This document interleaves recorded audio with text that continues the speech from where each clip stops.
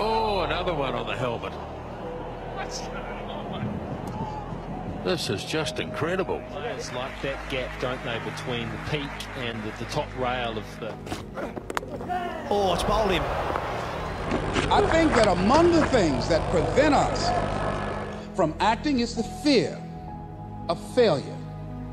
And if you've already failed, you don't want to fail again. The pain of that, the disappointment.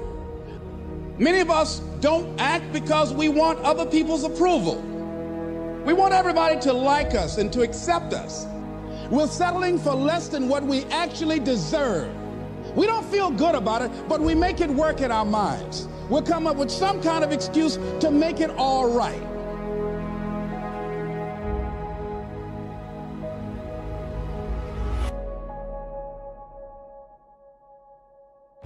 Most people like to feel like they're a king in the area of their comfort zone.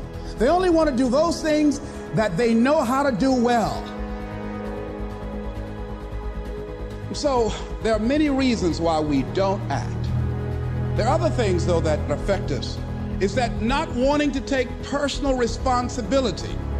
We want somebody else to do it, and that's not possible. And when you go through life like that, something in you dies. You need to start asking yourself some questions. What do I really, really, truly want? Don't wait around for things to be just right. Don't wait for things to be perfect.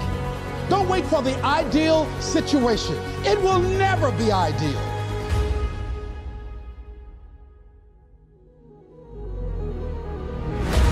Today, this opportunity you have, it might not be here next year.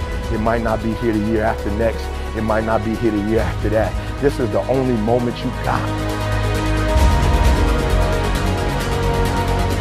And what you will find, that when you decide to act, when you decide to take life on, and let me warn you, it can be painful, it will be uncomfortable, and that's where the growth is.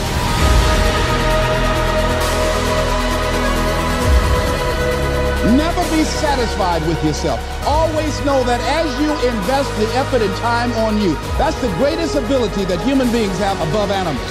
See, a dog can't be anything but a dog. Tree can't be anything but a tree. Human being, you've got unlimited potential. You can put effort on you, and by concentrating on you and developing you, you can transform your life wherever you are right now.